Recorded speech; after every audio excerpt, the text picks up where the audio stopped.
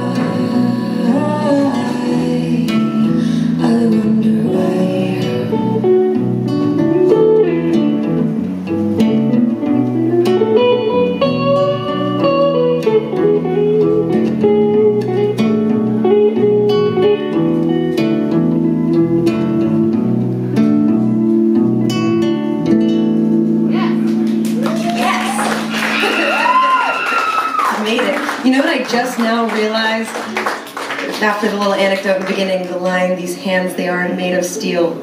And I was complaining about my hands, and I don't know how I just now realized that. Anyway, thank you all for hanging out. Like Anthony said, I got some stuff up front. Have a wonderful, wonderful night. Thank you.